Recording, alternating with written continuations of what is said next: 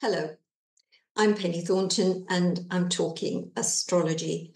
On this video, I'm going to be talking about the full moon in Aries on the 17th of October, but I'm also going to be talking about everything else that's going on at the time, a kind of stretch of time really from about the 13th of October through to just before the end of the month.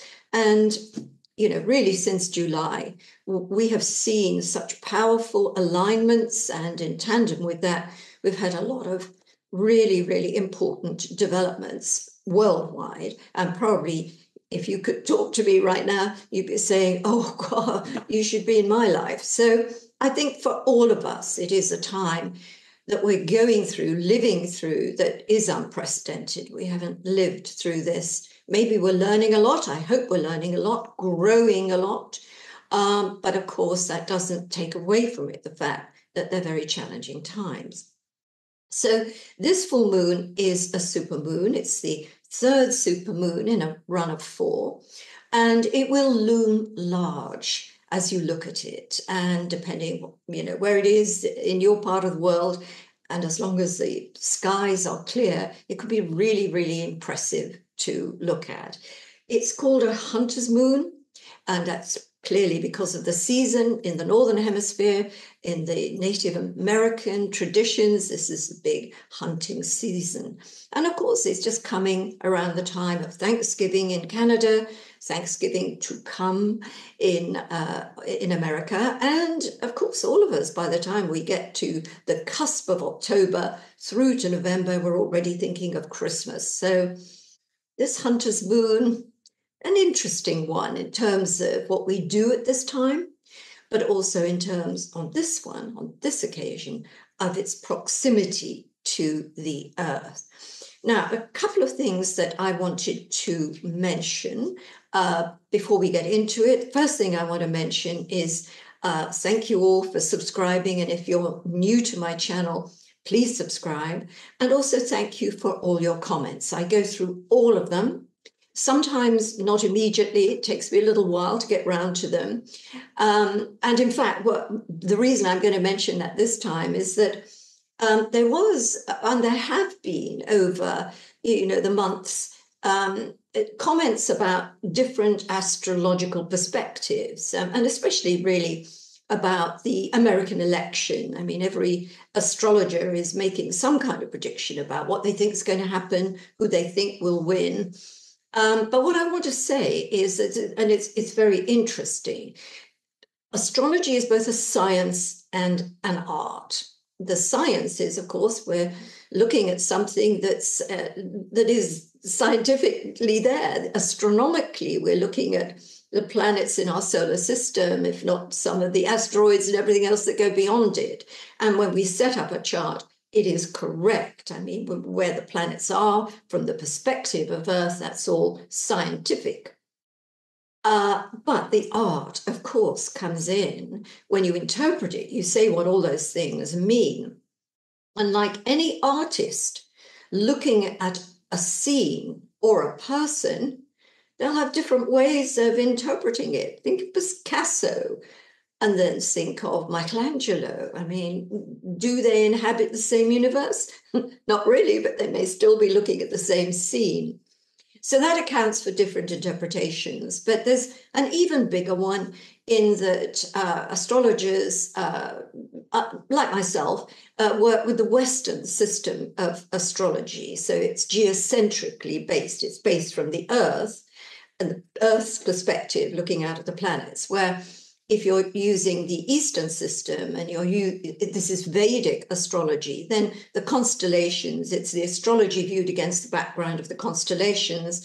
And of course, that means they're not operating in the same sign anymore. They're just about, 27, 28 degrees behind in terms of the constellation.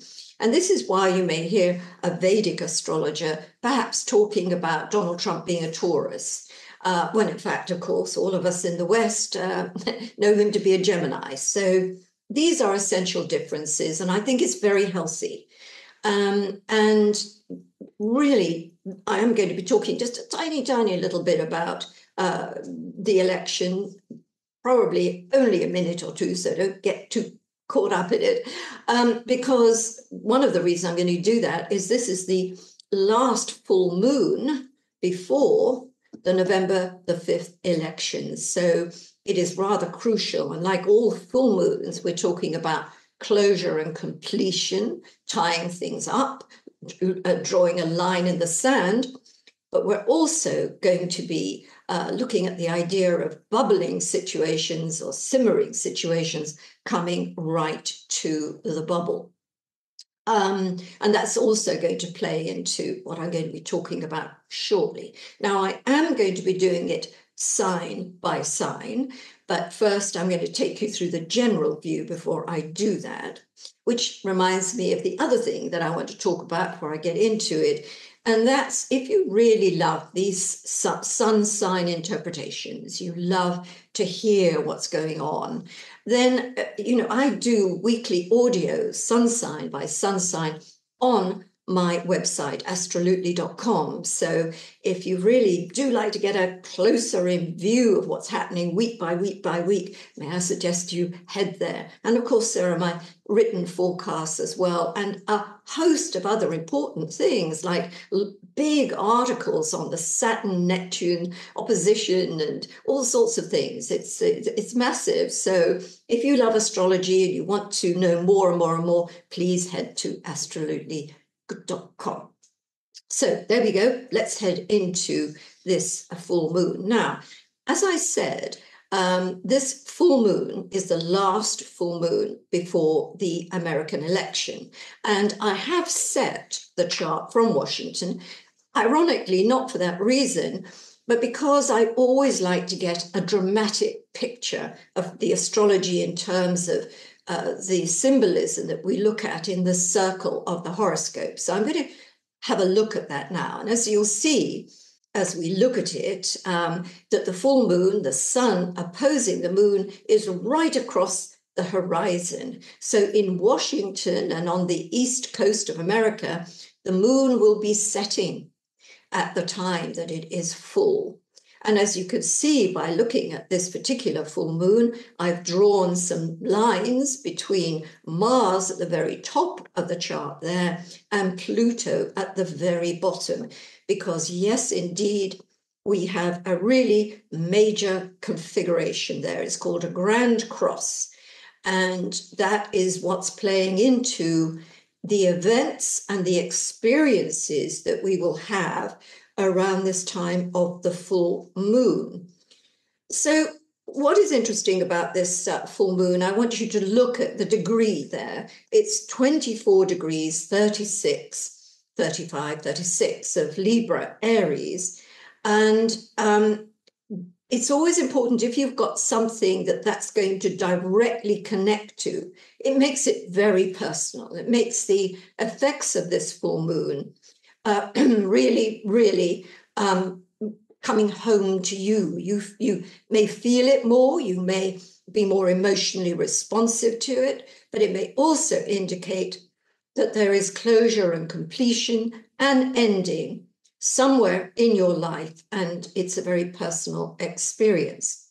Now, as you'll see, I've also written in a few more things on the outside of this particular chart. You'll see that I've written Spica, 23 degrees Libra 50, which of course is very close to the degree of the full moon, close to the sun opposing the moon. And there at the opposite point where the moon is, we've got Aries, which is 24 degrees Aries of 39. And also when we look at that other red line I've drawn between Venus in the 8 o'clock position and Uranus in the 2 o'clock position, it's an opposition. Algol is almost exactly on the degree of that Uranus. So these, well, they're fixed stars, Spica and Algol, but Aries is a celestial dwarf or a planetary dwarf. And she is one of a handful that is sort of connected to our solar system, but not considered to be a planet per se. So we've got Pluto, who recently joined the clutch of planetary dwarfs, but we also have in there Haumea, and well, Eris, I've just mentioned Eris, and Makemake, which I talked about in my last video. And all of these planetary dwarfs, they have a common denominator in that they are all creator-destroyer principles. I know that's a bit of a broad spread there, but in a way, when we think about fertility gods and goddesses of the harvest and all of those kind of things, then we are looking at that creator-destroyer principle. And Pluto, of course, is the one we know most about. And when we think about Pluto stripping away things that have done their time, and in the destruction of what has been, the creative part of it comes into play, and what we get is new growth and new things coming into play. So they are part of a great kind of cycle, and in a way they have very good properties. But the thing is that the way they manifest in terms of interpretation is challenging. I don't know anyone to have had a Pluto transit and to have said, oh, it was pure joy from start to finish. No, it definitely wouldn't have been, because we don't grow when everything is happy and easy, in harmony. No, everything is lovely. We'll sit back and drink our margaritas in the sunshine. But of course, when something is taken away from us, when we are really stripped bare, then that's when our character comes into play. And that's when we have to dig deep for the resources in order to get through it. And it's a sort of common denominator with all of these planetary dwarf planets. The other thing that I think I should say is that the Haumea and Aries and Makemake were all discovered between 2004 and 2005. So they're very recent discoveries, really. We hardly had 10 years to really look at them. So they're still in the process of discovery. But as I come to tell you more about the interpretation of this full moon and its connection to Aries and the other fixed stars, we do need to be thinking of what good comes out of darkness. That's the thing we need to be looking at. Now, also, when we look at that full moon, 24 degrees, 35, 36, Aries, Libra, if you've got anything in your natal chart at 24 degrees, it's going to pick it up. And in fact, I would make a greater sweep, because once we take in Mars at 22 of Cancer, Pluto at 29 degrees, then I think we're looking at a whole decade, a whole 10 degrees, really. And that means if you're born towards the end of your sign, that's the last decade of a sign, then you're probably going to pick up all of this. It's going to loom large in terms of events and experiences in your life. And I did bother to just check, and you can make a note of this in your little journal of astrology. And that is Israel's ascendant is 23 degrees 50, I think, from memory. So that this full moon is right on that ascendant-descendant axis. Putin's Mercury is about 23, 24 of Libra. Trump's Venus-Saturn conjunction is 23, 25 of Cancer. So that this full moon is squaring it. And Kamala Harris's natal sun-moon opposition, she was born at full moon, is as near as damn it to this full moon. It's, around about 27 degrees Aries Libra. So really in the mix here. And again, when we think this is the last full moon prior to the election, I think we can assume there are going to be some pretty dramatic events, either just before this full moon or as we get to around the time or just after. Will it have an effect on the election? I think it may well have a big effect on the election. But I'm not prepared to go into what I think are the events surrounding that. I just think, as you know, if you care about these things and you're observing things, you know how divisive things have got, with an awful lot of kind of dire sort of comments being made by both camps as to what will happen if Harris gets in, or what will happen if Trump gets in. And of course, what it's doing, it's inciting violence. And Mr. Trump has already had 2 attempts on his own life. Actually, there were 3, but that one never got to, that was stopped in its planning stages. But it certainly wouldn't surprise me if we saw further attacks, which, of course, would affect a lot of opinions and the kind of way the election is going. And I think we must keep an open mind for all those things at this time, if only because it's not just a full moon. What we're looking at is a full moon conjunct Aries, conjunct Spica on the other end. It's squaring Mars and Pluto. It's a big configuration. So we are definitely looking at major, major global events. And coming back to thinking about Israel here, I'm actually recording this on the 29th of September.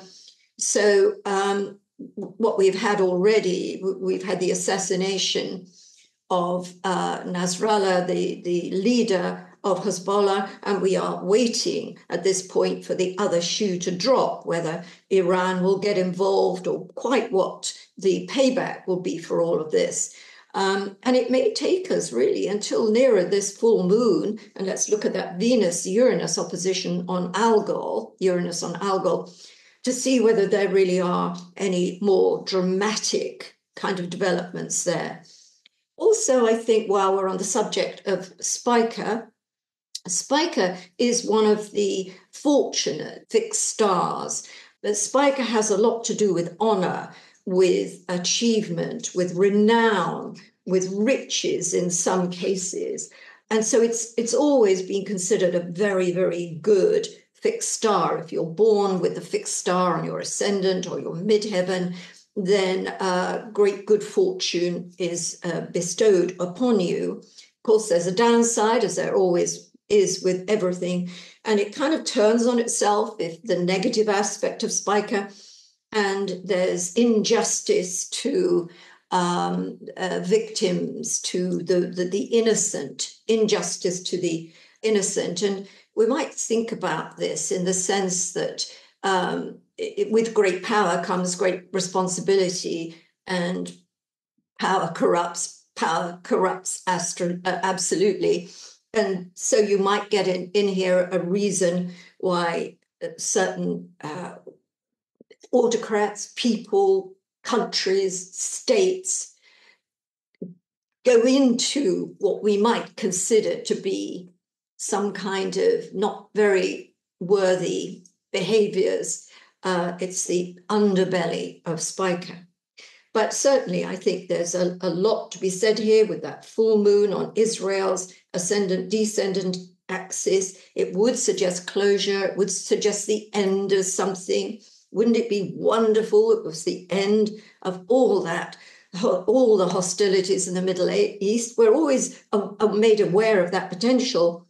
But given that Mars-Pluto opposition intersecting it, it seems to me that it will be the reverse, and we are going to have some very, very unpleasant developments. Also, when I mentioned Putin's Mercury, which is also the focus for this full moon and therefore aspected by Mars and Pluto, we can also expect some pretty upsetting and powerful developments in Ukraine war, that too. So I know this sounds sort of rather gloomy and doomy, and I will start to look a little bit more about what we can all do in order to embrace these influences and become, really empowered by them. I think that's what we want. We want to be empowered by the things that come at us, not kind of pressed and crushed under them.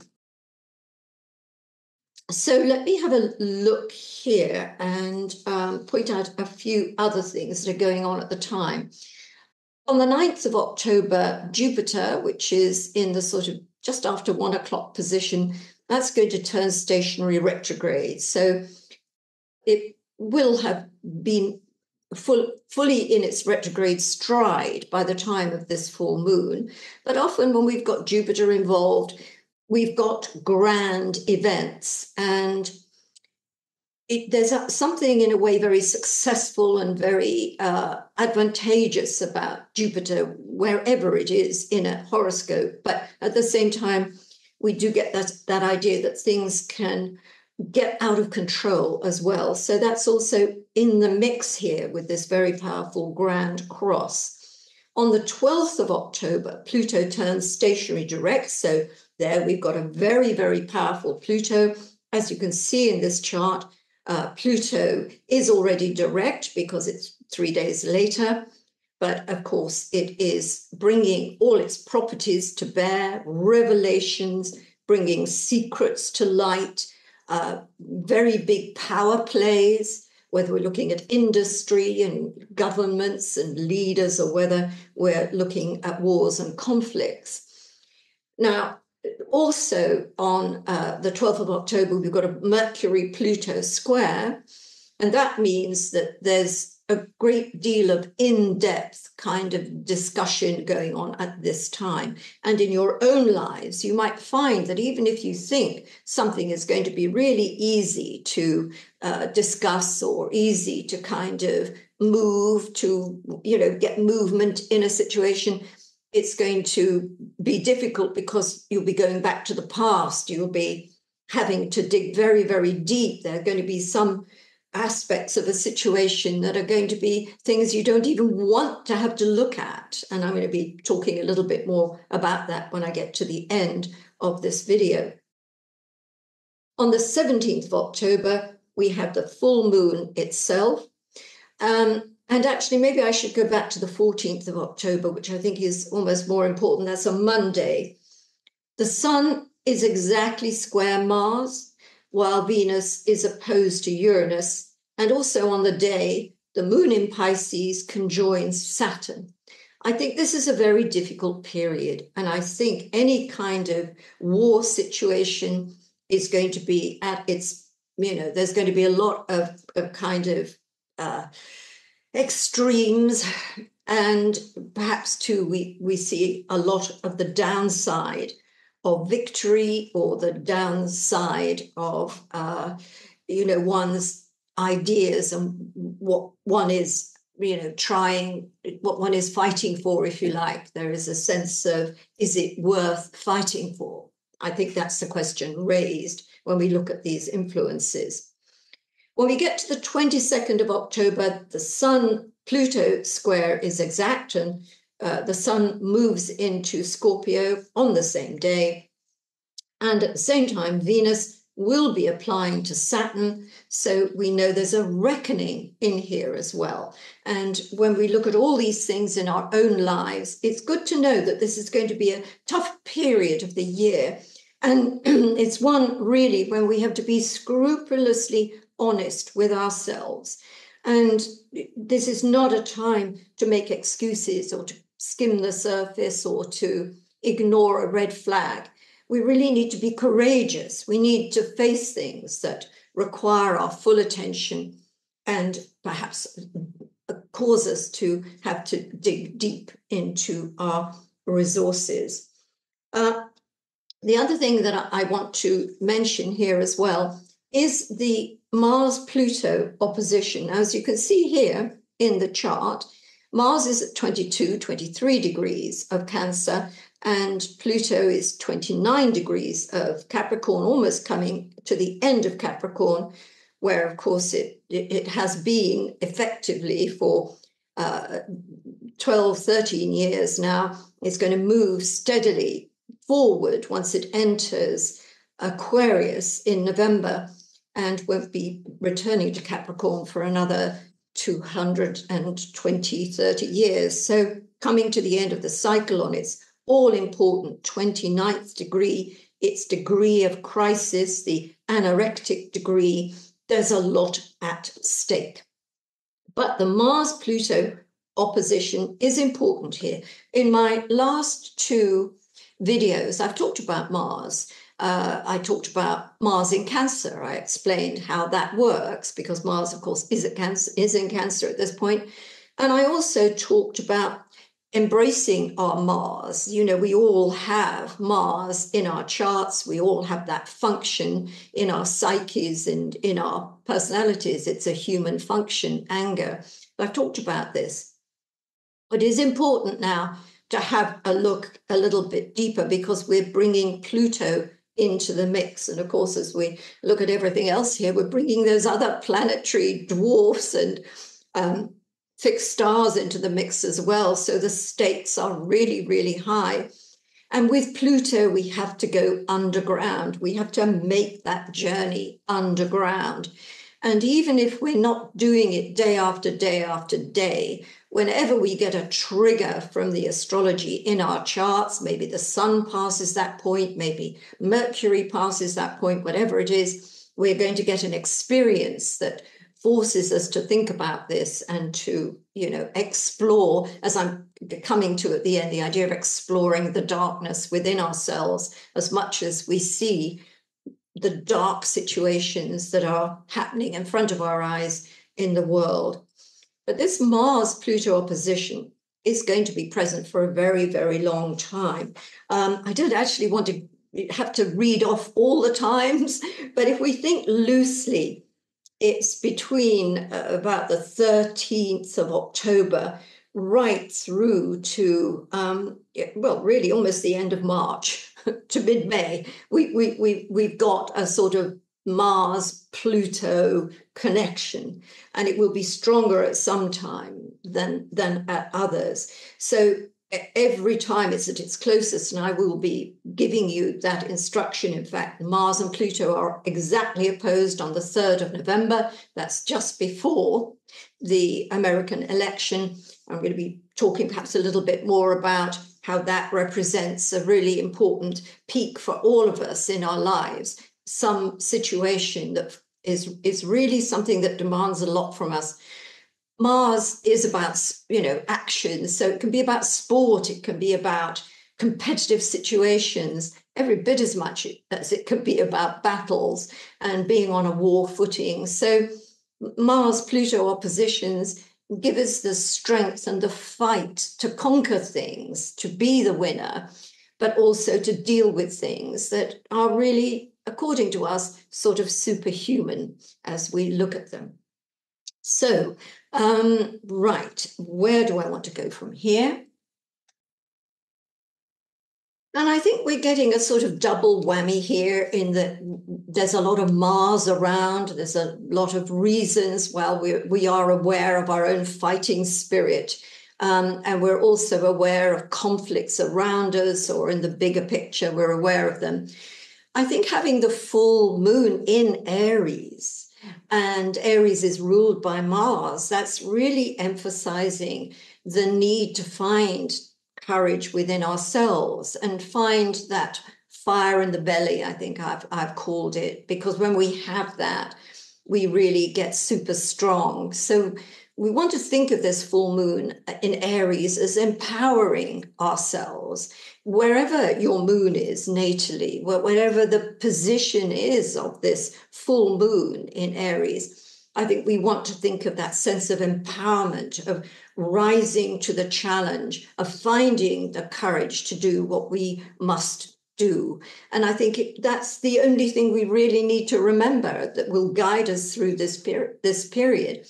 This period isn't about love, peace, and discussion, really. It isn't, whether it's in our own lives or what we're seeing out there. What it is, it's about courage. It's about fighting for what we believe in. It's about being able to pull something out of ourselves that demands a lot from each of us. So those are the things we need to be thinking about as we look at this full moon on the 17th of October. So I'm going to take us through it sign by sign now. But for those of you, again, new to my channel, I take it from the perspective of the sun sign, or if you know your rising sign, then from the rising sign. And to a certain extent, both are very interesting to look at, because the sun, after all, is your solar self. It is such an important part of your being. It is our ego. It is our self, really. And so the idea of being able to look at this full moon and everything else from the perspective of the solar self, I think has a real validity.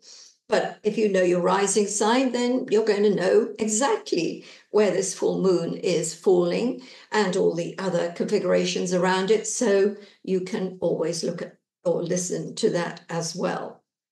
So I'm going to start off with Aries because the full moon is indeed in Aries. And one of the things I want to say, Aries, is that this full moon comes 6 months after the new moon in Aries, which was on the 12th of April from memory. But it wasn't just a new moon, it was a total solar eclipse. So there is definitely going to be a resonance between events in the April period around the Easter time and their culmination now. And they'll be different from Aries to Aries, and nobody's got an identical experience here. But I think often the thing that sort of really does easily trace this new moon, full moon cycle is if you started a relationship, for instance, you met somebody, and here we are now 6 months later. Is this going to be a committed relationship? Are you going to commit to this person on a long-term basis? Or have you done 6 months and seen that it really doesn't have what it takes to be anything other than just a casual relationship? So, you can often put a relationship into this 6 month time span.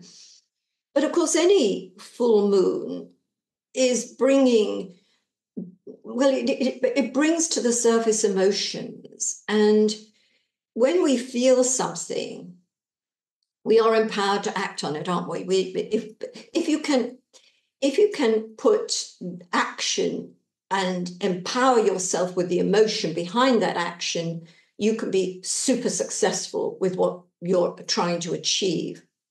You need to harness the power of your emotions to achieve something. But of course, in there is a danger that if you allow emotions to overrun or overwhelm you, then the reverse happens and you will disenfranchise yourself. You're still working with the same principles.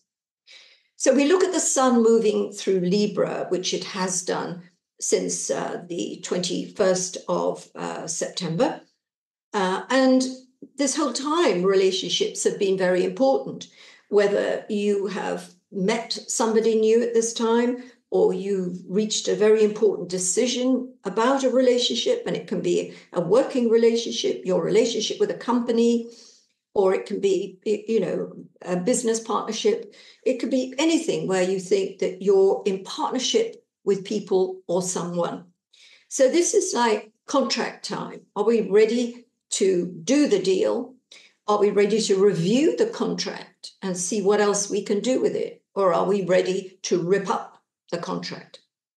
And when we look at this full moon in the context of Mars opposition Pluto, also, buying into this sun-moon opposition, we can see that there are some very deep issues coming to the surface. So it may be history having a very important part of the decision-making or the events that happened to you. There's a big history there. Or it may be something you didn't know anything about coming to the surface and realizing now everything looks different and you have a decision to make accordingly. Mars, as you know, is opposing Pluto, Mars being your ruling planet. From here, we're looking at the perspective of home on the one hand, career on the other. So it's almost as though everything is on a fine, it's at a tipping point, really. All these things pinning themselves on each other. So it is very important, Aries, that you don't do anything in a hurry, that you don't act on your feelings at the time. Recognize those feelings, feel them, acknowledge them, But before you take action, think strategically. With that, there's nothing you can't achieve. But if you do go full tilt on how you're feeling, you're going to burn bridges. You're going to end up making the situation worse. So don't do that. Step back and then take action in a measured way. And I don't want to leave you with the idea that there is nothing good about this particular setup. There can be something amazing. You could be suddenly, catapulted into the spotlight. There could be something wonderful happens to you by accident, although, of course, it's by design because it's part of destiny. But even so, because of the setup of these 4 principles, it's going to be challenging as well. You're going to have to dig deep to really get through it and to come out on top of it. If we come to Taurus now, this full moon is taking place in your preceding sign. So it's in the 12th house of the horoscope. The sun is in the 6th house, Pluto in the 9th, Mars in the 3rd. These are what I call the seeking houses. These are houses in which we seek understanding, we seek something, we're looking for something.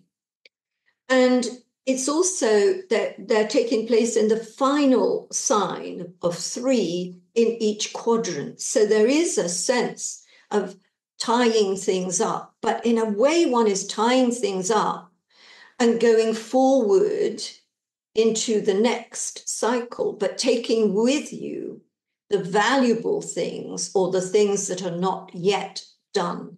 So that's just a loose description of the effects of this full moon, seen also in the context of that Mars-Pluto opposition squaring it.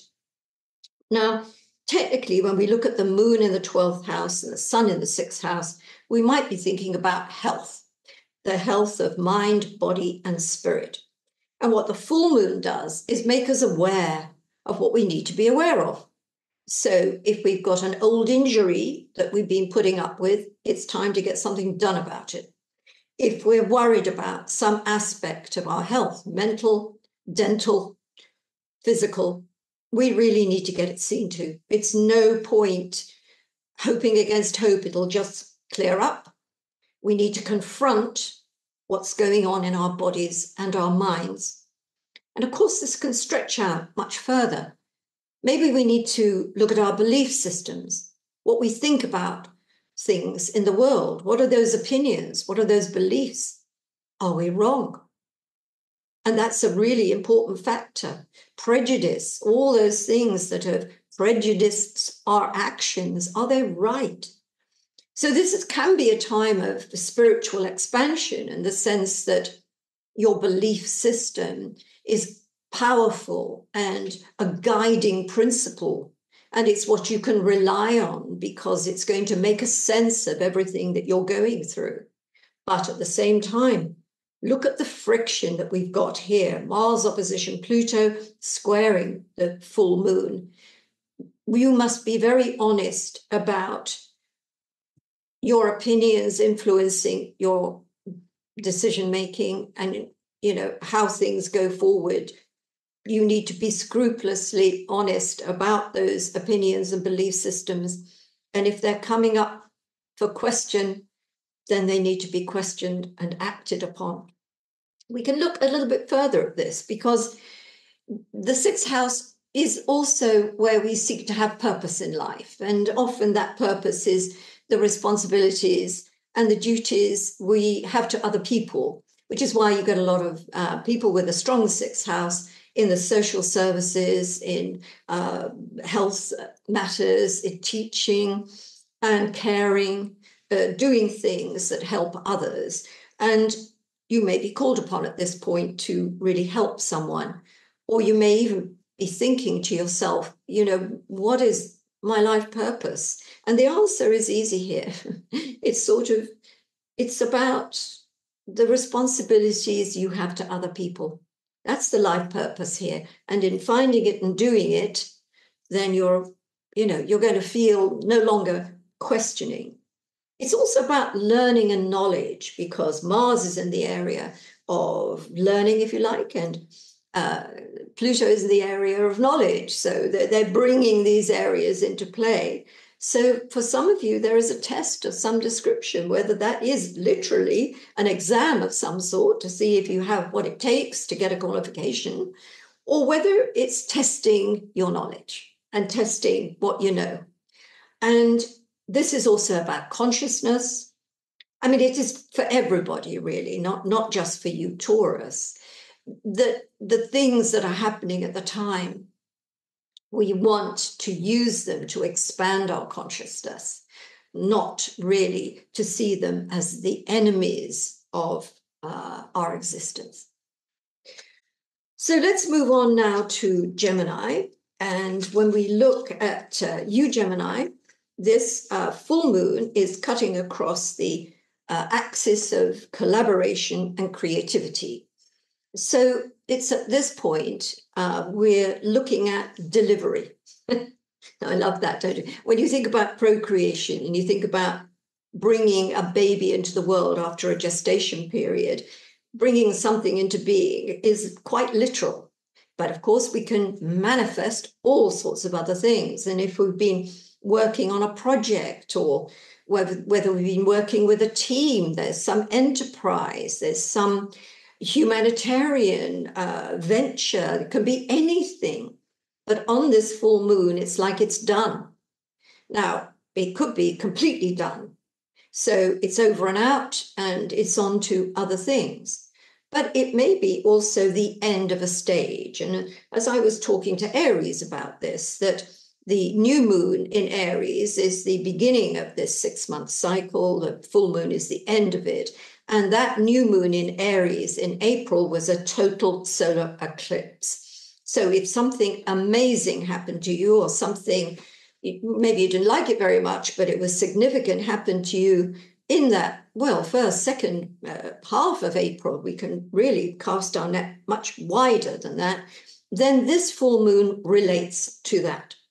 So you may think, well, yes, I met someone in this April period, and here we are at the end of October, and I've got to make a decision. Am I loving every minute of this relationship and I want to be with this person more and more? Or am I now beginning to see the cracks in this connection? And in that case, this full moon is saying, you know what, it may have run out of road now. But that idea of seeing the cracks in situation, that's what full moons do. They bring everything up to the surface, and you can see where the cracks are.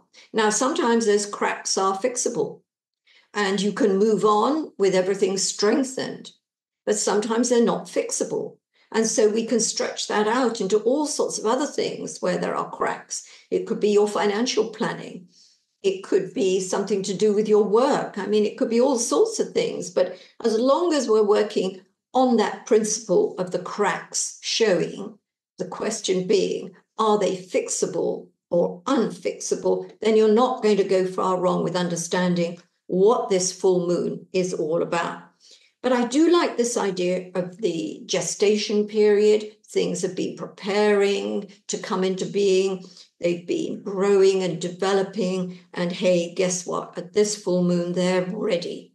And that might also be a very powerful sense of understanding that you'll have at this time. But let's not forget that Mars-Pluto opposition is intersecting it, which means this is no easy peasy achievement. Now, the idea of giving birth in the metaphorical, figurative sense, not necessarily the literal sense, is going to be a painful business. This isn't going to be easy. It's going to take a lot out of you. You're going to have to look deeply into the situation and into yourself, so that as you bring forth whatever it is that is to be delivered, you've really done everything you can. You haven't left anything undone.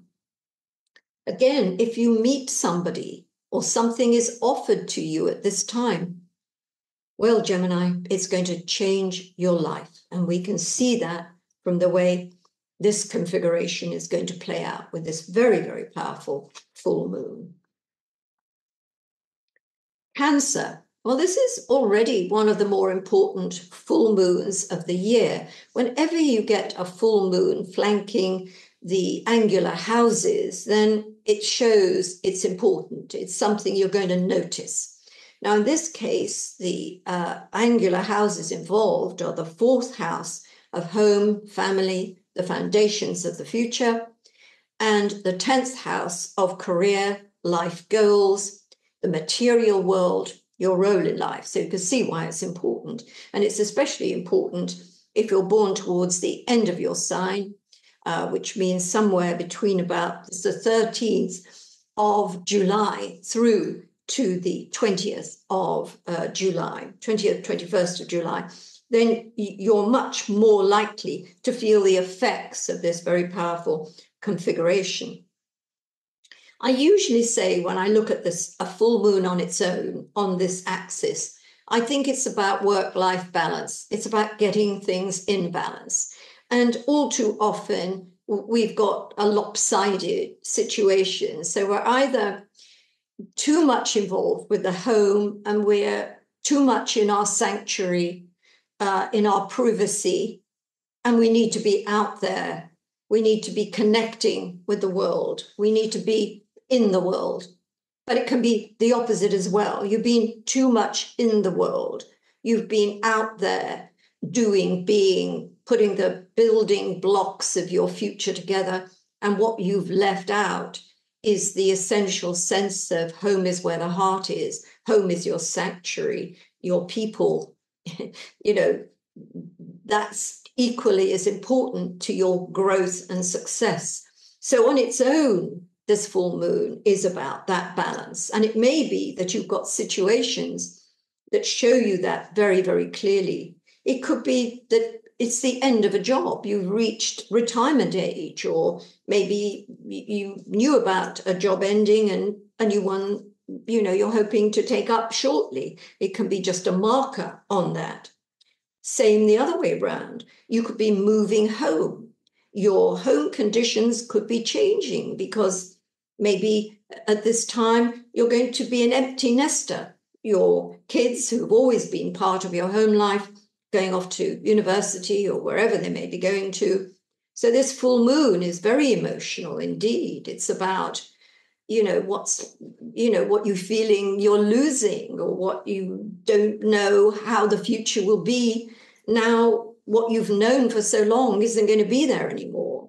So that's the existential crisis we're looking at. And now we throw Mars and Pluto in here, and we could be looking at something that happens, probably the action of another person or some other person's decision making that's going to affect you.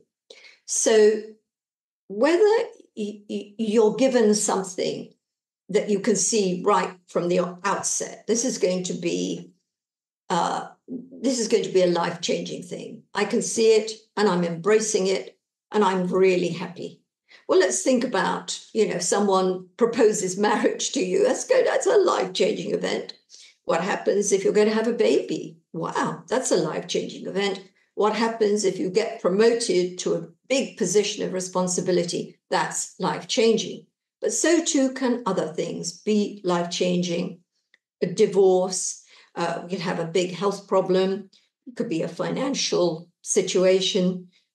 Whatever the presenting facts are, looking at this Mars-Pluto opposition, remember, Mars is in your sign, so you're the proactive person. You're the one who has to sort the situation out, even if it's responding to someone else's action.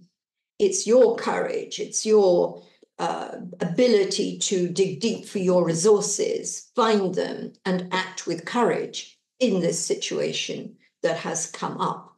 And we do look at the full moon, obviously, on the day of the full moon, but be a little bit more flexible with this. As you can see, when we went through the first part of this video, I looked at a lot of other things going on. That Venus-Uranus opposition, you know, a couple of days before the full moon, and that's pretty well a kind of shock, surprise kind of influence. And that may be also playing into the story of this full moon for you.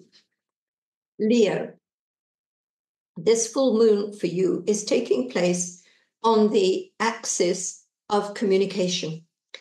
It's a really, really important axis. And because Mars and Pluto are intersecting it, what we've also got is this idea that there is a sense that something you've been searching for, whether it's an answer to something, whether it's some kind of decision you need to make, or it's a path you've been searching for, whatever it is, there is a sense that you're going to find it, which of course is a very positive statement. These houses, the 3rd and the 9th, the 12th and the 6th, are what I call the seeking houses. And in the seeking houses, we're searching for something. We're searching for knowledge, we're searching for experience, we're searching for our life purpose, we're searching for meaning in our lives. Those are the 4 stations or the 4 houses neatly encapsulated. So the full moon itself is really on the axis of travel, communication, learning, the acquisition of information. It's about far horizons. It can be about international connections. It can be journeys of the literal and figurative kind. And it's almost as though you've come to the end of something. So maybe a journey is involved in discovering that you've come to the end of it, or maybe when you get to the end of your journey, there is a realization of something. A journey is involved here. And I think we sometimes get a little bit too loose with the idea of journeys. Everything can be a journey. I often talk myself about a book being a journey, and it is. But somehow we've devalued that idea of a journey by using it so much. But really, in this case, it's so true, and it is applicable to what's going on in your life at this time.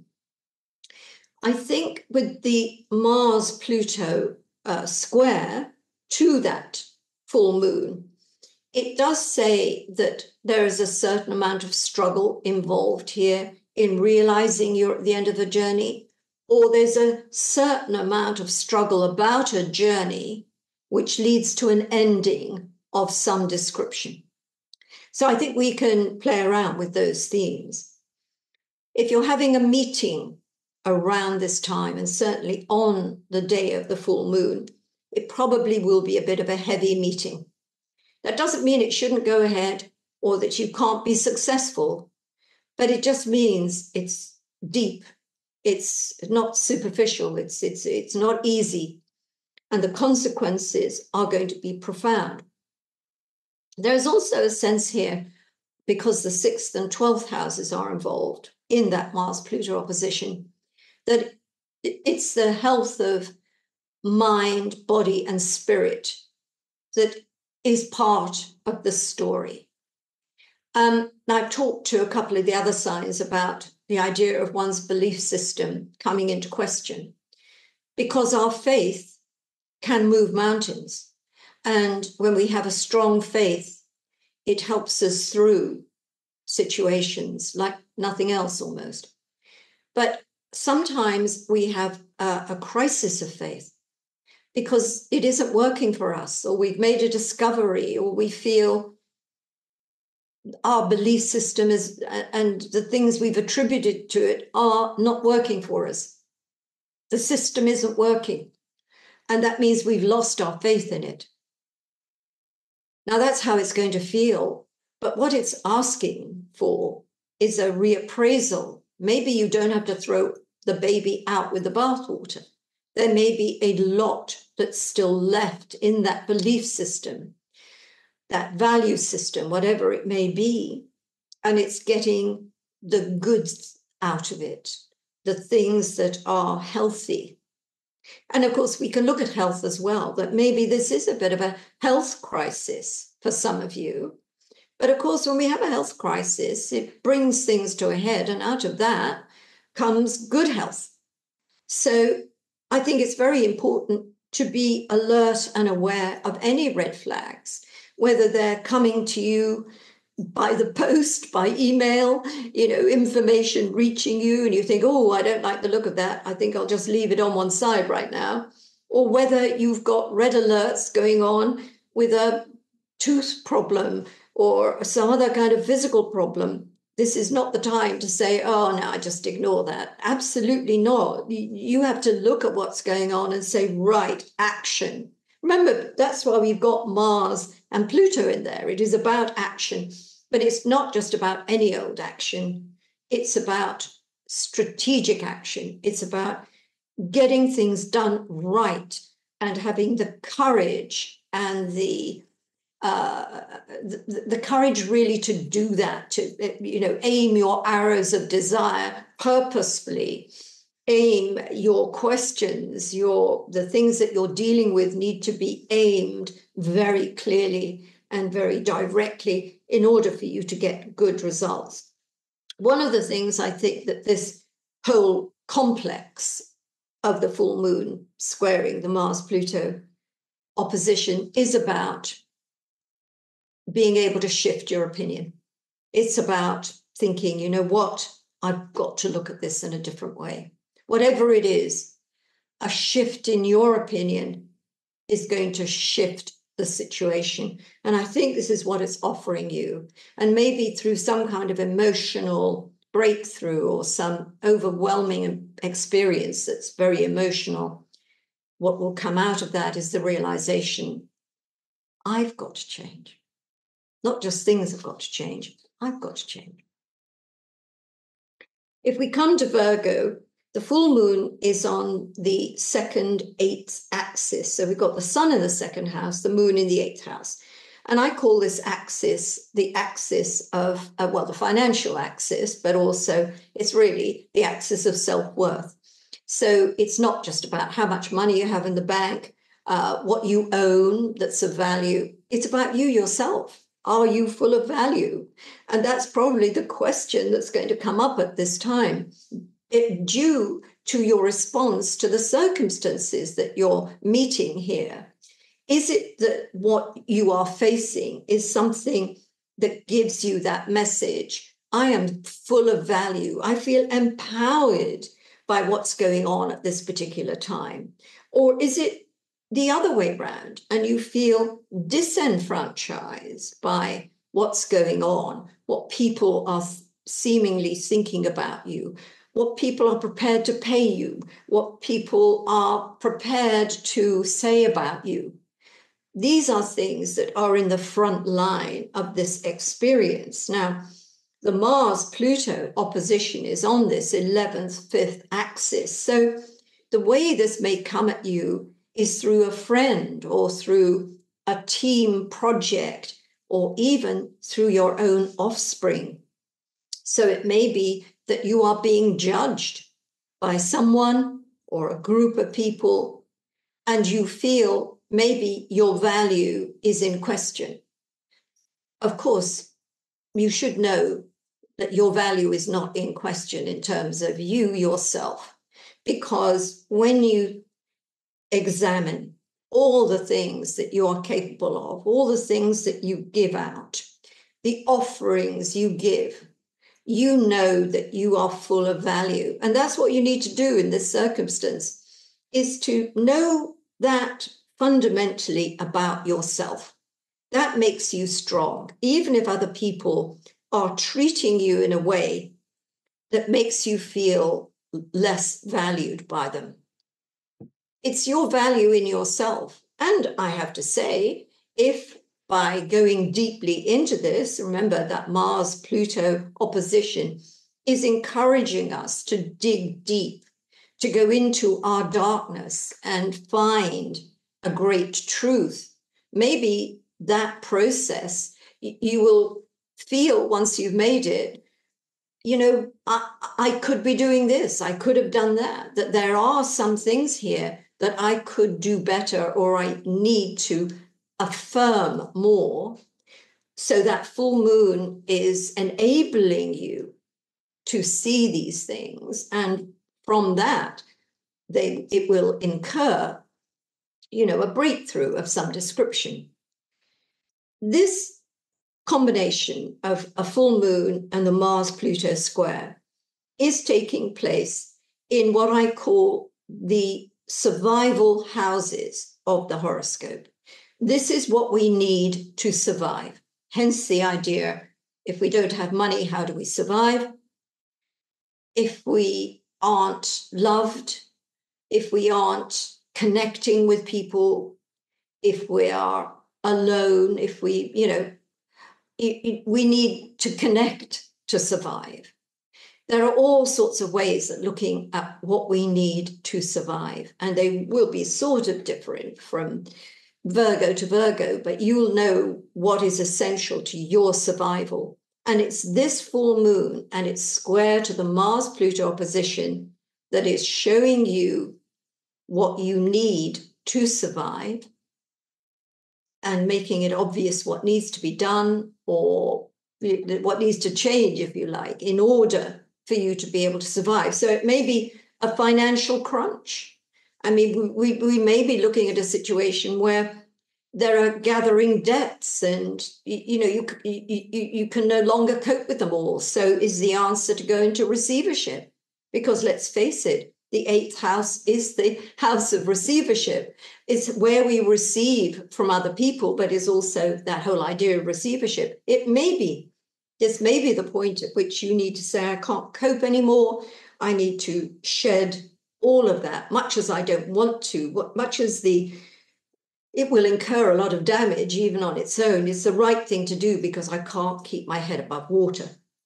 But there can be any number of things that could give you that sense of push has come to shove, and I absolutely have to save myself for my survival. And I mean, it does sound, really tough, doesn't it? As though, you're on the edge of a precipice. I don't really mean to make it sound like that, because sometimes we can find this whole issue of survival has to do with realizing who we love and what really matters. And that's like an epiphany that changes everything for us. We're no longer uncertain about something. We know what we need to survive. And that means clarity. So don't get all caught up with the idea that this is a real doom and gloom scenario. I'm just presenting all kinds of views of it so that, there are a lot of you Virgos out there and you're not going to have an identikit experience. But I think if we can get the collective feeling of this idea of receivership, of survival in a relationship even, all of those things, then I think you can take great meaning out of that, because it is about the things you need to survive. And sometimes that means you need to really affirm your self-value. That can be an act of survival as well. Okay, Virgo. Libra. Well, for you, Libra, the sun is in your own sign. The moon is in your opposite sign, while Mars and Pluto are squaring it from the 10th and 4th house position. So we're in the angular houses here. And when we're in the angular houses, this is very dynamic. This is a kind of period of the year where you're not waiting in the wings. You are on stage, in the center of everything. Things are happening around you that require your participation. They require your decision-making. They put you front forward. And sometimes, Libra, because you are a thinker, you're an air sign, and you consider all possibilities. This is why wrongly people assume Libra is an indecisive sign. It's not. You usually know what you like, and what you want, and what you think, but you just want to make sure how it's received by everybody else. You want to know that it can be the best. And also you want to look at all possibilities before you come down hard on one. But that doesn't mean you don't know what you think or you don't know what you want. So this really is about being on the horns of a dilemma. Maybe the issue is about a relationship. Maybe you've got two people in your life. Maybe there's one you're in a full-blown relationship with, and this is somebody new. This is a relationship that's come in, and it's a very powerful relationship. So this is decision time. Has your existing relationship run out of road? Are you prepared to say, I'm leaving? Depends on the strength of your feeling for this other person. But there are other ways to look at this. Could it be that somebody, through actions that they take, really upsets the stability of your established relationship? Something's going on. It's the action of someone else or some company, some group is now impacting the harmony and the future of your established relationship. There is a sense of endings and beginnings always with a full moon. So this could be a time when you are ready to make a commitment. So you've already got the wedding plans all done. You're about to take your vows, and that this full moon is all about getting married. But you know what? Because this full moon is squaring Mars and Pluto, this marriage, this relationship is going to change your life. This is not some, situation where it's just like any old relationship. It's much more than that. And the things that you'll experience together, the things that this relationship will bring about are going to be life-changing. Maybe you'll have to wait years before you discover this, but it's nonetheless true, whether it happens next week, next year, or 10 years down the line. The reverse is the case as well, that you may have reached the end of a road with a relationship, and it's an event that does that. It's like, oh, that's the last straw. That can be the action of this particular setup with the full moon and the Mars-Pluto opposition. You needed something like this to say to you, that's it. I can't go further. I can't go on anymore. Now, let's stretch that out a bit, take it away from the idea of marriage and love and romance, and we just move it out there in terms of business, in terms of a business partnership, or in terms of your relationship with a company. Is it at an end? Because, in fact, it's quite destructive. The work you're either being asked to do or the behavior of the people you're working with, you can't put up with anymore. And so you walk out. Could it be that? Yes, it could.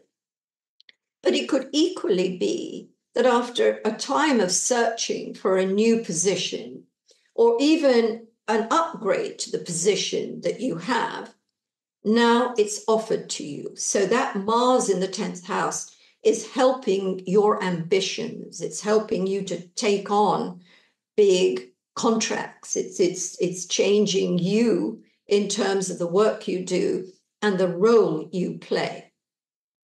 So there's a lot to consider here. And certainly around the time of this full moon, there could be all sorts of things that put you on a bit of a precipice. What is the right action? Can I get through this? Do I have what it takes to achieve this? It's all good because you're going to come through it and say, I did it. I've made it. I rose to the occasion. So that's something you need to have in your mind. And if something doesn't come through or something collapses, that's part of a much bigger, if you like, plan, for want of a better word, that it was time for this to happen because you need this experience to change. Because let's face it, what does Pluto do for us? It changes us at core level. And so we need to accept when things happen that are challenging for us. Sometimes it's us who need to have to change. We need to reevaluate things. We need to, find new ways through. So I think this full moon and its square to Mars and Pluto offers you a lot, Libra, but I'm not saying it's easy. And what I would say is, if you have to make a decision, if you have to do something that's asked of you, go deep into yourself, because the answer lies deep within yourself. And when you contact that part of yourself, there is no sense you'll make a mistake, because it's coming from that core. Trust it. Okay? Scorpio. Well, this solar, I was going to say solar eclipse. I'm looking at the sun. The sun is in the 12th house of your solar chart. The moon in the 6th house of your solar chart. And it's being squared by Mars and Pluto. And that opposition is on the 3rd house, 9th house axis. So it's all about seeking, learning, discovering, being. On the one hand, you could say that what's going on at the moment and at the time of this full moon is a masterclass in something. Basically, it's a masterclass in your ability to be the best you can be. That's what the masterclass is about. But of course, it's going to be presented in different ways to different Scorpios. For some of you, it's going to be about a relationship. For others, it's going to be about work. For others, it's finance. There can be a variety of reasons, but basically, it's about you being the best of yourself. And there's a lot of power here. I mean, Pluto rules Scorpio. It's the reason you are an extreme person. You love passionately. You hate ferociously. If you're going to do something, you do it full out. You don't do nothing. You're also fire and ice, so that sometimes you're hot, hot, hot, and sometimes you're ice cold. So this kind of setup we've got with this full moon and the Mars-Pluto opposition is going to bring out those extremes. You'll either turn ice cold about a situation, or you'll be so hot it's burning you up. Just be careful. It doesn't involve burning bridges, though. With the sun in the 12th house, and the sun has been moving through the 12th house for the past months, it will enter your sign on the, just shortly after this full moon on the 17th. So while the sun is in the 12th house, it has been a period when there's a recharging of the batteries going on. And ideally, and if you're listening to this, let's say on the 13th of October, for instance, there's still time to consider doing everything you can to reboot your system. Take a few early nights. Don't push the envelope. You need to replenish your physical, mental, and spiritual batteries. And by so doing, when the sun enters your own sign, 22nd of October, you'll be ready for everything. So don't push yourself. And especially at this time of the full moon, 17th of October, what you're probably going to be aware of is all the weak spots that you have. So if you've got an injury or an old injury, you're going to be super aware of it. If you're worried about your health, you've got a problem, but you want to not bother with it, you're going to think, oh, it'll pass. I'm not worried about it. But actually, on that full moon, if it's still a problem, you do need to check it out. You do need to make sure. Face your fears. I think this is one of the things, well, I'm going to be talking about this in my conclusion. That's what it's really all about. It's about facing your fears. And if there's one sign that has the courage to do that, it's yours. So we're also looking at systems, whether we're talking about the health system, whether we're talking about the structures and practices and habits that run your life. We're all, all of us have those, because we don't have to think about them. We don't have to think about what we do when we get up in the morning. We don't have to think about this, that, and the other. That's part of our structure that makes the day go by. But sometimes we need to look at those structures, and particularly we need to look at our belief systems, our opinions, because sometimes they are causing the very problem we are seeking to resolve. Our opinions about someone, our opinions about a situation, the spiritual values we have, the spiritual paradigms that we have. And if we've got them all the time, we don't question them. But this is all about questioning those paradigms, questioning your opinions. Are they coloring a situation and you need to change your opinion? Is the belief system that you're following perhaps not serving you well? There are some things here that simply don't work, or that you need to re-examine. You don't necessarily have to throw the baby out with the bathwater, so to speak, but there probably is something you need to re-examine by which you are living your life that is causing you the big problem in your life. And if all it takes is a shift in your thinking, if all it takes is to re-examine your belief system in the light of reality, that's what it takes, and that's going to be the answer to it. Now, there may be other things here that we need to consider. Sometimes in our lives, we need to make journeys, whether they're of the literal kind, we get on a boat, plane, train, or bus, and there's something about a journey here being significant. Is it who you sit next to on the bus? Is it what happens on the journey itself? Or is it what happens when you get to your destination?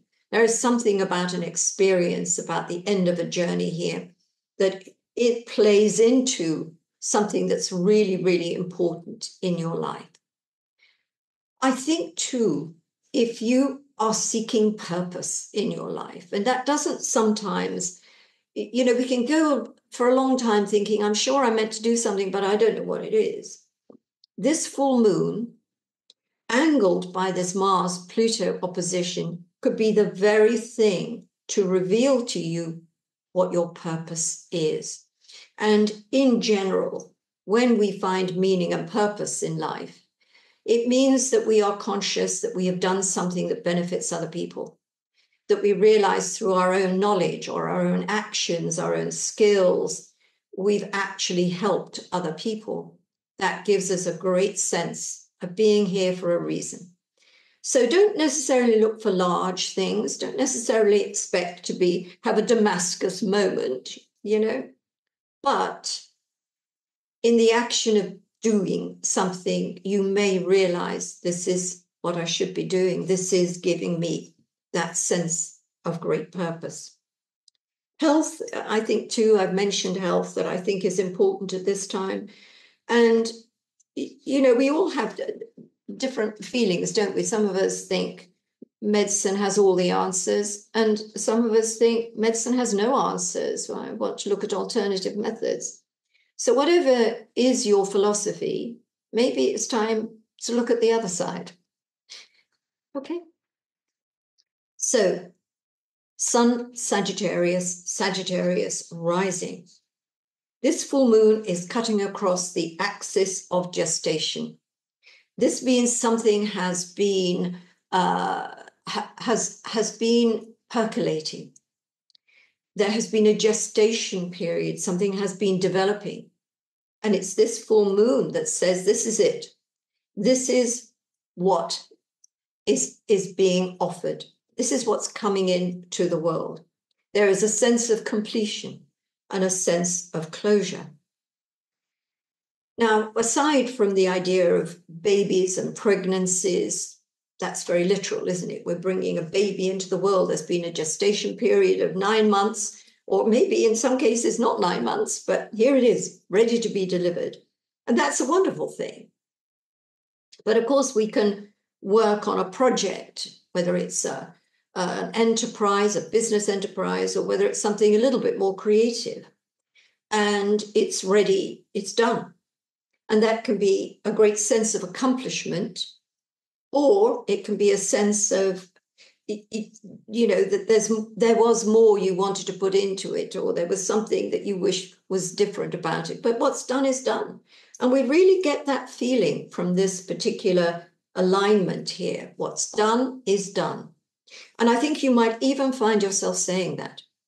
And if you do, there you go. That's the purpose of this particular setup.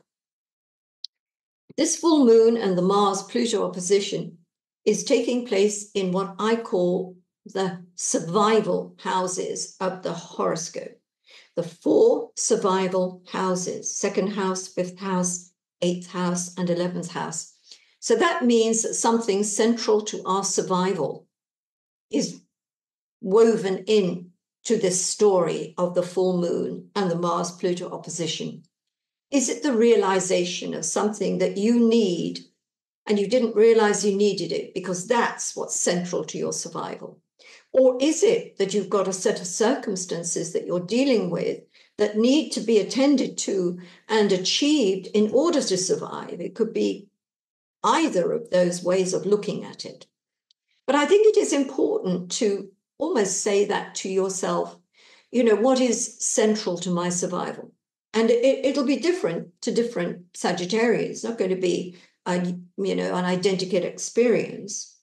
But whatever it is that really needs examining, and it may give you a lot of answers, really and truly, if we can answer that, then we sort of know where we are. There may be a relationship in here as well, because the full moon is on the axis of romance and love affairs and collaborations. And I think if we go back to the new moon in Aries, which was in fact a total solar eclipse, it happened in April. If you go back to the April period and you think about the things that happened then, did you meet this person? Or had you known this person for a while, but things took off in the April period? Was there something about April that marked a really significant turning point? 6 months on, you're going to be looking at that and seeing the results of it. Is it more than you had hoped for and you are ready to go forward with this? Or are you discovering now the drawbacks, the things that aren't working, the things that will never be healed, the things that will never be done? Again, it's going to be different from Sagittarian to Sagittarian, but it could be that something has run its course. And if something really is done and dusted, then there is no further to go with it. Painful as it may be, that's the realization you have to come to. Nobody finds a Mars-Pluto opposition easy. Even if it's used in the physical sense, that you've got an arduous task, you need to push your body or your mind to its very limits to achieve the objective, which is a great thing. I mean, we've all done that from at certain points in our life, wanted something so badly, been in a situation where we want to achieve it. And this, on a Mars-Pluto opposition, it's like every last drop of your energy, ability, everything is poured into that. And what a result you'll get. But is it easy? No, it isn't. It's very, very demanding. So it doesn't have to be a bad experience, the one that's linked to this full moon. It can be a great achievement, but it's cost you. You've had to put a lot into it. But for other Sagittarians, it's more about what's going on at this particular period, that you have to say, is this central to my survival? If it isn't, then, it's not worth it. If it is, then you've got your answer, haven't you? Capricorn, Sun Capricorn, Capricorn rising. And obviously, if you know the degree of your ascending Capricorn sign, then you'll be able to place this extraordinary Grand Cross in its correct houses. But as we're looking at this, we're looking at the angular houses of the horoscope, and these are always the dynamic houses. We definitely have things going on that are real and front forward. They're not in the imagination. They're not somewhere way off center. They're actually in the center of everything. And I think especially if you are a late Capricorn, that means anything from about the 13th of January to the 19th, 20th of January, then you're really going to pick up this grand cross. And it means you are at a crossroads. I mean, look at it. Sun opposition, Moon, Pluto opposition, Mars, there you are in the center of it. You obviously can't go backwards. Although what you can do is look at history. You can think back. That's something you can do. But basically, it's, do I go right, do I go left, or do I go straight on? You're at a crossroads. You could be at a crossroads in a relationship. You could be at a crossroads with your career. You could be at a crossroads with a situation relating to an offspring. You can be at a crossroads in terms of your health. I mean, there are just so many ways you can be at a crossroads, but thinking of it in this way and thinking about the choices that you have, that does give you options, doesn't it? When we look at something, we rise above it and we see all the different options we have, then we're empowered. It's when our immediate response to a situation that has suddenly been presented to us is, oh, I don't know what to do with this, so I can't do anything about this. And that would be wrong thinking in this case. What you need to do is rise above that situation, consider all the options that there are. But I think also what needs to come into this are your feelings. You know, sometimes we make a decision and it's not what we feel. We did it with our head. We thought, you know what, this is going to be the best for everyone. This is going to give me the best result. So I'm going to do that. And yet it still doesn't work. Why didn't it work? Because it doesn't have your heart in it. Now, if you have a situation where you're trying to make the best decision, knowing what your heart feels about it is going to give you the answer. And I think this full moon and everything else going on right now, you have to get into your heart. When your heart says to you, this is what I want to do, this is what I believe I should do, go with it. Don't question it, because you've engaged your heart. And so often we don't do that because we think it's going to compromise a good decision. But on this occasion, and where we are in life, yeah, it's got to involve the heart. That will make things simple. Now, it may be that you do feel a bit under attack, whether someone is bullying you or someone is insisting on their way and their way only, and somehow you're trying to, fit in with that, but at the same time feeling it's deeply wrong. Well, you can't allow someone to do that. If there is no way out, and that person's opinion and that person's actions are the only way, then of course you're going to have to find some way to live with it. But really and truly, I think it comes back to, where's your heart?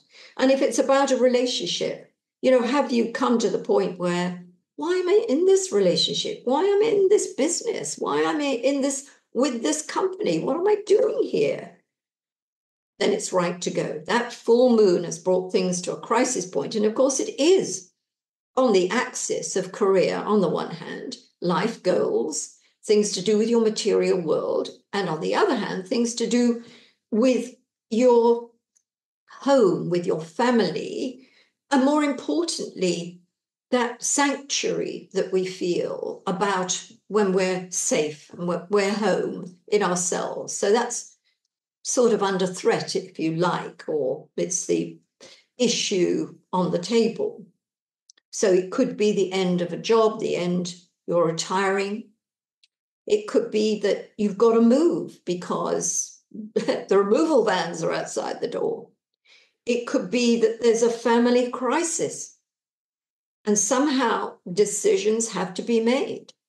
These are sort of general themes that might be right. But we've also got Pluto at the very, very end of your sign, Mars in the opposite point, and it sort of says there's something been going on for years. This isn't something that went on last April, for instance, even though April might play into it, because that was when there was the solar eclipse in Aries. This is something that's a very long pattern, a long period of time. And really and truly, it's on its way out now, because this is not a situation you can carry on with, because going forward, everything is going to be different. So I know it's easy for me to say not to be sad about a relationship ending. Of course you're sad, or something ending. Of course it's hard. But if you can see it in the way that it's the right time for something to go, right time for something to end, because the next chapter coming through is going to be very different. And all of this is going to involve some soul searching, Capricorn. I'm afraid it can't be done without soul searching. Okay? Aquarius. Aquarius, the sun is in the 9th house, the moon is in the 3rd house, we've got Mars in the 6th house, Pluto in the 12th house. So we've got all these houses that have to do with seeking answers, seeking validation, seeking purpose, seeking our spiritual salvation, if you like, spiritual meaning, the meaning of life, the meaning of what we're doing, the meaning for what's going on. That's the nature of the way there's this spread, with the sun in the 9th house, the moon in the 3rd, Pluto in the 12th, Mars in the 6th. It can be a little bit of a crisis of faith here.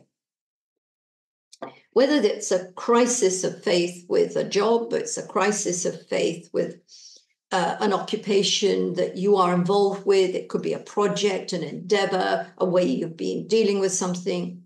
It could be a crisis, a spiritual crisis about your faith.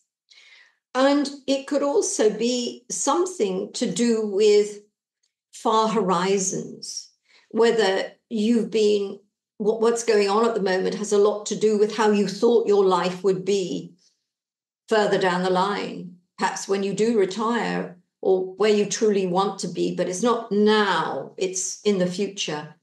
So what's going on right now is going to change that in some degree. But it can also have something to do with far horizons. So it's people in distant places. It's international companies. It's international events. That might be playing into things at this particular point in time. Always when we've got a full moon, we are aware of polarities. That's what we're made to be aware of, divisions.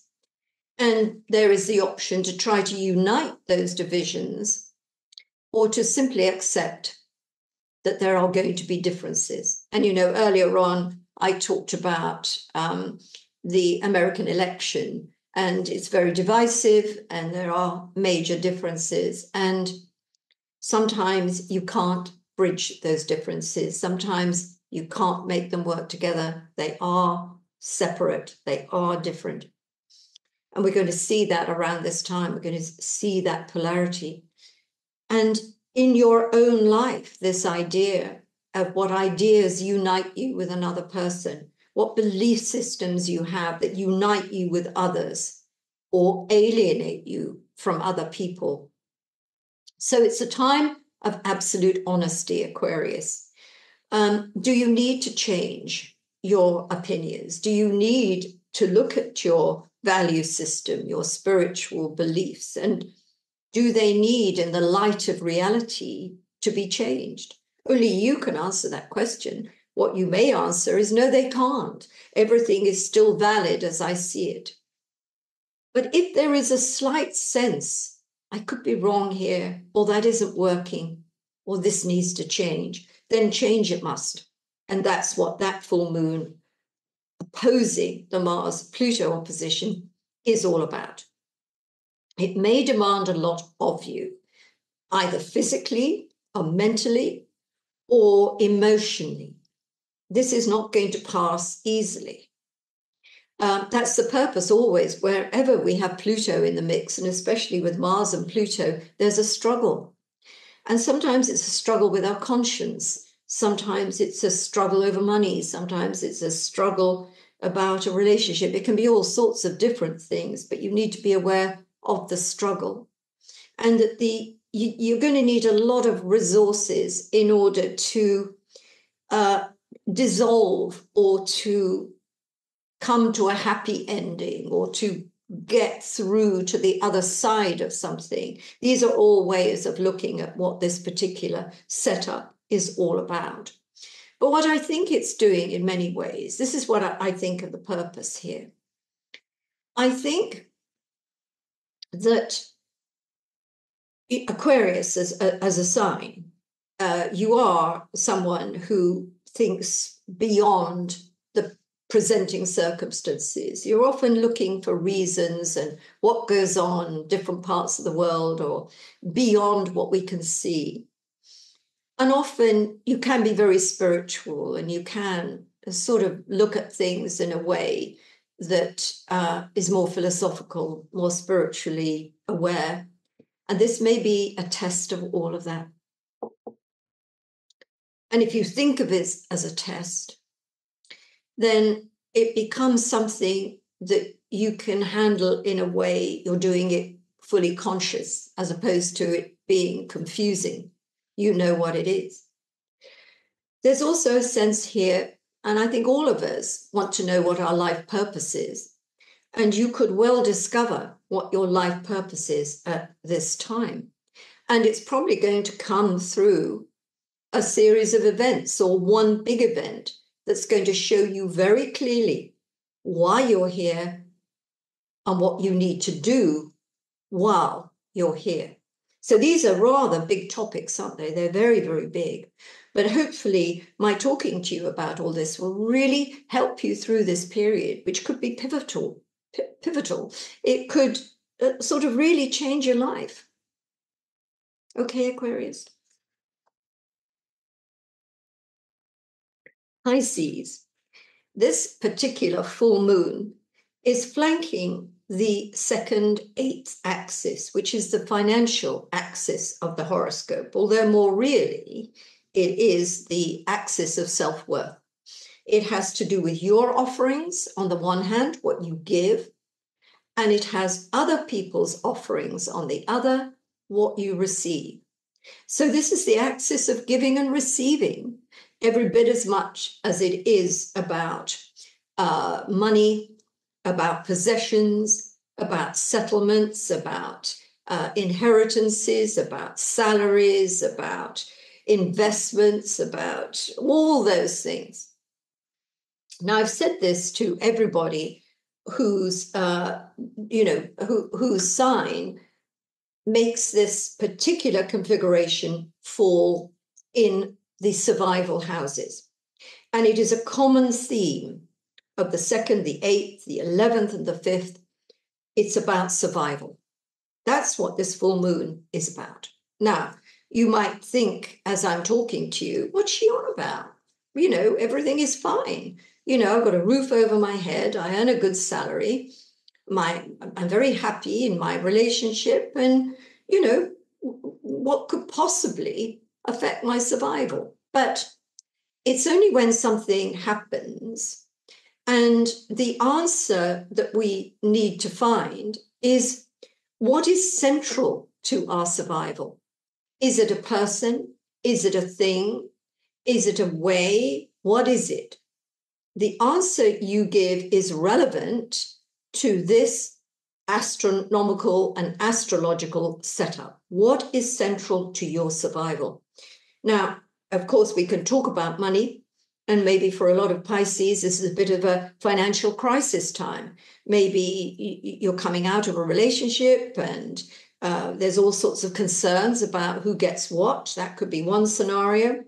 Another scenario could be that somebody owes you money and they're not giving it to you, whether that's a company or whether it's an individual.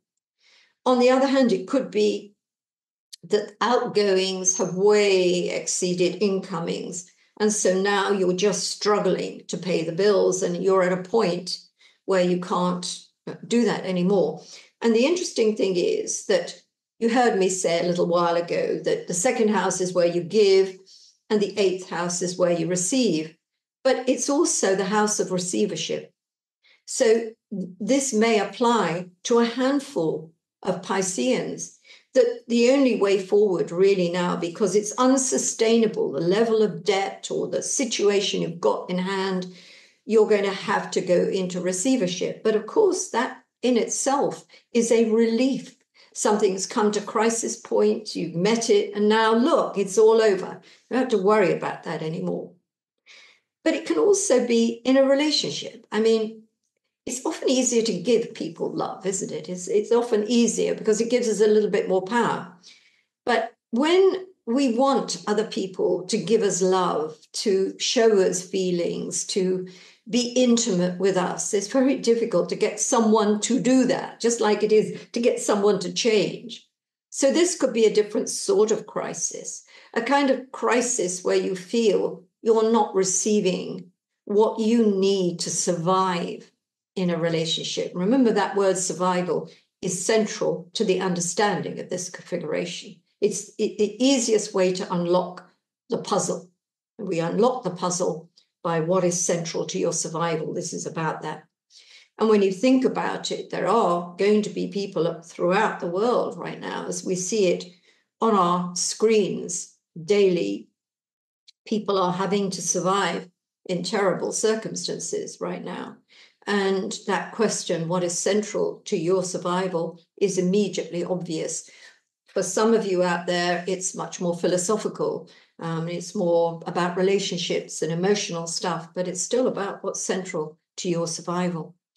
We've also got to remember that the Mars-Pluto opposition is a tough one because it means we have to dig deep.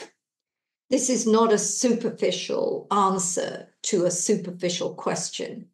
The circumstances that are happening to you at the moment aren't superficial. They go deep. They may have a history, or they may be causing you to have to dig into your past in order to find the answers or the wherewithal to deal with your present situation.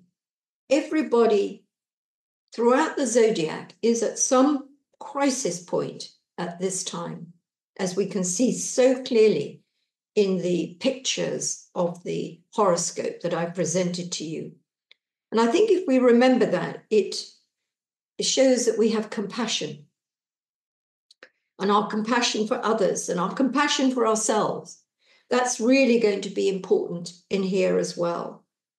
And, you know, sometimes we don't need physical strength. We need mental strength and we need emotional strength. And finding that is also going to be a very important part of the journey you'll be making on this kind of setup. And out the other side of it, everything's going to be different. There are going to be different things available to you. And what you will have learned negotiating this passage are things that will come in the future for you. There is no need really to be despondent or to look at what all of this is negatively, because what it's offering everybody, not just you Pisces, it's offering a great deal to really, in a way, make us match fit for what's to come. Okay.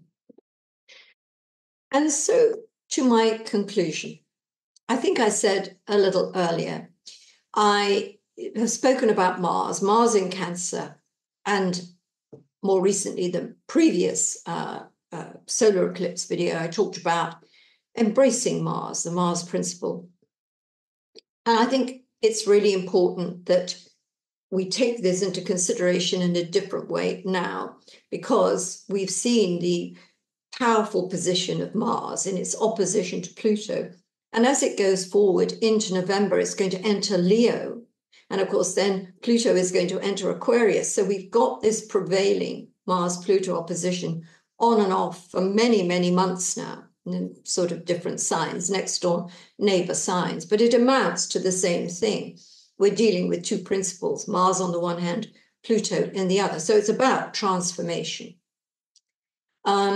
It's also about, and I've mentioned this in each of the 12 signs I've just done, it's about finding resources. Now, that might be quite literal. We might actually be looking for resources, digging into the earth to find oil, it can be that kind of digging for resources. But in terms of us as individuals, as, people, then we're digging deep to find answers to our present predicaments. And what Mars and Pluto do together is force us to look at the darkness. Now, nobody likes darkness. Often the darkness is associated with a period of time where, we can't, we're cut off from the light. We're cut off from what's going on in the light, and it's dark. And in fact, I remember somebody I knew very well who had a terrible experience in his life and, found a place for himself and covered all the windows and all the walls with black paint. And he stayed there for 6 months. And it was as though he needed to go to ground. And what he did in that time was to face his darkness. It was the dark night of the soul. But of course, coming up through the other side of that, he realized how beautiful life was and how necessary the light is. But sometimes we have to experience the darkness before we find the light. And I know these sound like terrible cliches, but the reason they're cliches is because they're true. So humanity is going through a lot of darkness at the moment, but the purpose of that darkness is going to be ultimately to bring us into the light. And we need to think about that every time we see a terrible disaster, every time we see all sorts of terrible things happening. We need to remember this is our journey in the darkness before we see the light. So again, this Mars-Pluto opposition is about our personal darkness. Now, if you ask somebody, well, where is your darkness? They'll probably look baffled, where does my darkness lie? The really easy answer to find your darkness is to find your fears. Because where your fears are the reason you act out, or things happen in a way that is either self-destructive or destructive to other people. Because often what we fear most causes us to act in a way, as I've just said, destructive. So that's what we need to look at. And maybe for a lot of people, what we fear most is our mortality. At some point we won't be here. And that thought about what will it be like not to be here?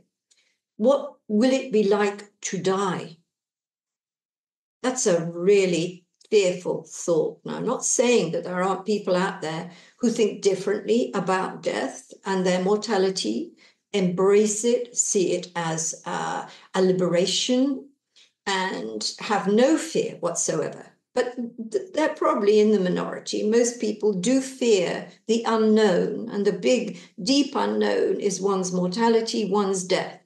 So there's a way of confronting this in a way is individual from person to person, but it may be just practical in that, you need to arrange your funeral, or you need to do something in order to, set things right with people. Those are good responses to the idea of looking at one's mortality. But if one is sensing that one's life is short, and there is a reason for that, something you're not acknowledging, maybe this is in relation to health, then that needs to be confronted. You need to stand up and say, I'm going to check this out. But there's other things, really, isn't it? When I come back to thinking about what we most fear.